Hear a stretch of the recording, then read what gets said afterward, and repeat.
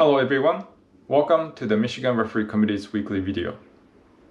This week we're going to talk about DOGSO, or denial of an obvious goal scoring opportunity. When a DOGSO offense happens inside the penalty area, and if there is an attempt to play the ball, then the red card is downgraded to a yellow card. However, if there was no attempt to play the ball, or if the offense is handball, pulling, pushing, or holding, then the red card remains as a red card. So let's watch an example. It's an awkward ball in behind, and Ingles being caught out here by Ajibani. He goes down, it's a penalty! And what colour's the card? What colour's the card? It's red. And this is disastrous. She just couldn't not touch her. 80-odd minutes maybe. In this video, this is an obvious goal scoring opportunity. The play is headed to the goal. There's only the goalkeeper left.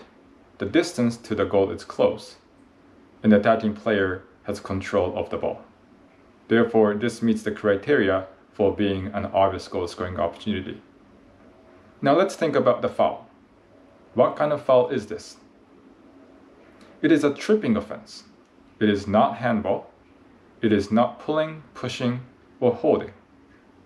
However, in this situation, the player simply tripped the opponent from behind. There was no attempt to play the ball.